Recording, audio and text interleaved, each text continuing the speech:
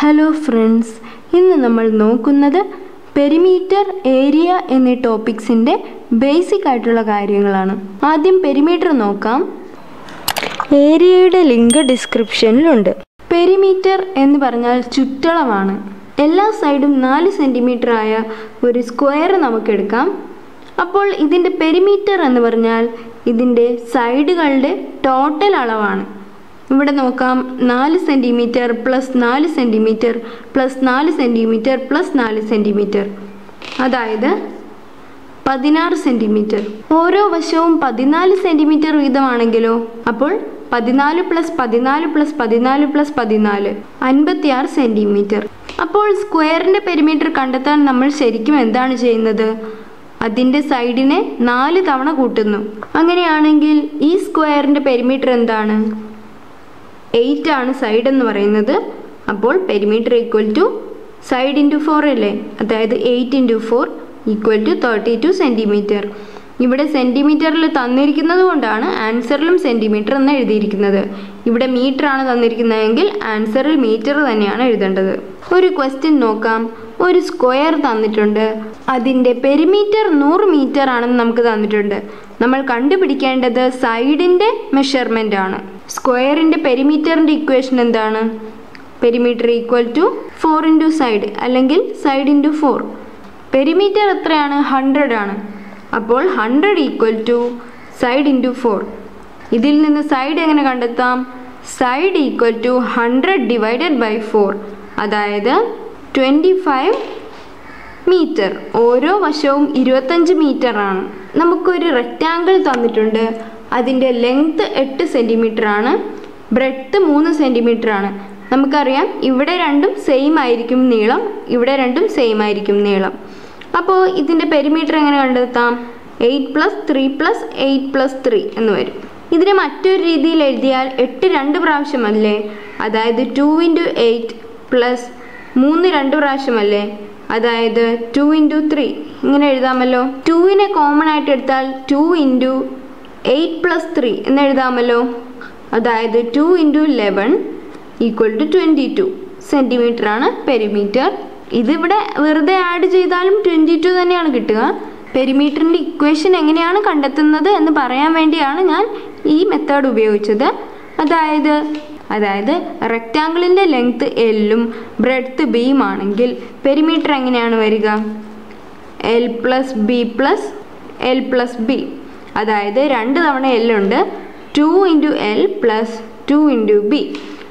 2 common ആയിട്ട് എടുത്താൽ 2 into L plus B. ഇതാണ് പെരിമീറ്റർ ഓഫ് റെക്റ്റാങ്കിൾ. അങ്ങനെയാണെങ്കിൽ ഈ ക്വസ്റ്റ്യനിൽ റെക്റ്റാങ്കിളിൻ്റെ പെരിമീറ്റർ എന്താണ്? നമുക്കറിയാം പെരിമീറ്ററിൻ്റെ equation 2 into L plus B ആണ്, അതായത് 2 ഇൻറ്റു ലെങ്ത് ഇവിടെ 10 ആണ്, ബ്രെഡ്ത്ത് 2 ആണ്, 10 പ്ലസ് 2. ഇവിടെ ശ്രദ്ധിക്കേണ്ട ഒരു കാര്യം, ഈ 2 ഇൻറ്റു 10 ആദ്യം ചെയ്ത് വെക്കരുത്, ബ്രാക്കറ്റിൽ ഉള്ളത് വേണം ആദ്യം ചെയ്യാൻ. 10 പ്ലസ് 2 അതായത് 12, 2 ഇൻറ്റു 12 അതായത് 24 സെൻറ്റിമീറ്റർ ആണ് പെരിമീറ്റർ. അടുത്ത ക്വസ്റ്റ്യൻ, ഒരു റെക്റ്റാങ്കിളിൻ്റെ പെരിമീറ്റർ 70 മീറ്റർ ആണെന്ന് തന്നിട്ടുണ്ട്. അതിൻ്റെ ബ്രെഡ്ത്ത് 2 മീറ്റർ ആണ്. ലെങ്ത് എത്രയാണെന്ന് കണ്ടെത്തുക. അപ്പോൾ നമുക്കറിയാം പെരിമീറ്റർ എന്ന് പറഞ്ഞാൽ എന്താണ്? 2 ഇൻറ്റു എൽ പ്ലസ് ബി ആണ്. പെരിമീറ്റർ തന്നിട്ടുണ്ട് 70 ഈക്വൽ ടു 2 ഇൻറ്റു എൽ അറിയില്ല, അതുകൊണ്ട് എൽ എന്ന് തന്നെ എഴുതാം. ബ്രെഡ്ത്ത് 2 ആണെന്നറിയാം, തന്നിട്ടുണ്ട്. ഈ 2 ഇവിടെ മൾട്ടിപ്ലിക്കേഷൻ അല്ലേ, ഇതിനെ ഇങ്ങോട്ട് കൊണ്ടുവരുമ്പോൾ ഡിവിഷൻ ആകും. 70/2 അതായത് 35 ഈക്വൽ ടു എൽ പ്ലസ് 2 എന്ന് കിട്ടും. ഇനി ഇവിടെ ബ്രാക്കറ്റ് ഇട്ടില്ലേലും കുഴപ്പമില്ല. അപ്പോൾ ഞാൻ ഇങ്ങനെ എഴുതുകയാണ്, 35 ഈക്വൽ ടു എൽ പ്ലസ് 2. അങ്ങനെയാണെങ്കിൽ എൽ എന്താണ്? 35 മൈനസ് 2 അതായത് 33 മീറ്റർ. ഒരു ട്രയാങ്കിൾ തന്നിട്ടുണ്ട്. അതിൻ്റെ ഒരു സൈഡ് 5 സെൻറ്റിമീറ്റർ, അടുത്തത് 6 സെൻറ്റിമീറ്റർ, അടുത്തത് 8 സെൻറ്റിമീറ്റർ. പെരിമീറ്റർ എത്രയാണ്? 5 പ്ലസ് 6 പ്ലസ് 8 അതായത് 19 സെൻറ്റിമീറ്റർ. ഇനി സർക്കിൾ നോക്കാം. സർക്കിളിൻ്റെ പെരിമീറ്ററിനെയാണ് സർക്കംഫെറൻസ് എന്ന് പറയുന്നത്. അപ്പോൾ സർക്കിളിൻ്റെ പെരിമീറ്റർ എന്ന് ചോദിച്ചാലും സർക്കംഫെറൻസ് എന്ന് ചോദിച്ചാലും ഒരേ കാര്യം തന്നെയാണ്. സർക്കിളിൻ്റെ റേഡിയസ് r എന്ന് നമുക്ക് എഴുതാം. സർക്കംഫെറൻസിനുള്ള ഇക്വേഷൻ 2πr. പൈ എന്ന് വെച്ചാൽ എന്താണ്? 3.14 എന്ന നമ്പറിനെയാണ് പൈ എന്ന് പറയുക.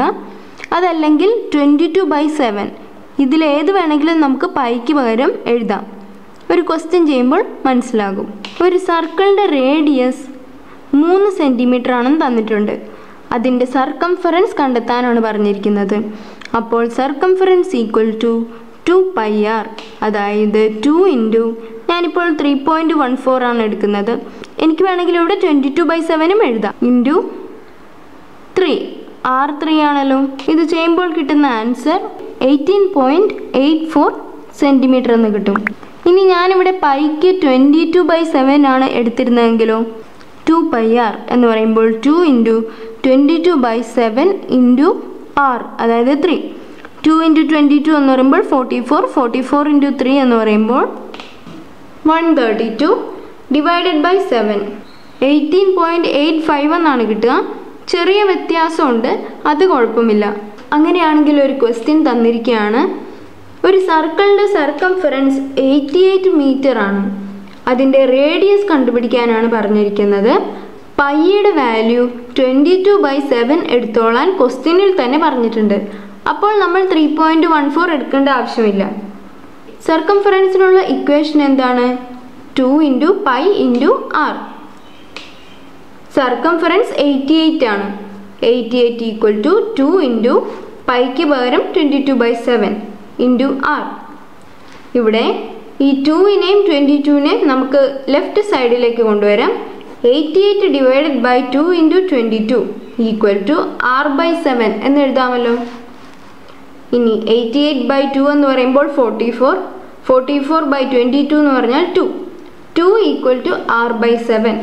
ഈ 7നെ ഇങ്ങോട്ട് കൊണ്ടുവരുമ്പോൾ 2 × 7 ഈക്വൽ ടു r, അതായത് r equal to 14 metre. Circumference മീറ്ററിൽ തന്നിരിക്കുന്നതുകൊണ്ടാണ് റേഡിയസിനും മീറ്റർ എന്ന യൂണിറ്റ് എഴുതിയത്. ഈ വീഡിയോ നിങ്ങൾക്ക് ഇഷ്ടപ്പെട്ടെങ്കിൽ ലൈക്ക്, ഷെയർ ആൻഡ് സബ്സ്ക്രൈബ് ചെയ്യണേ.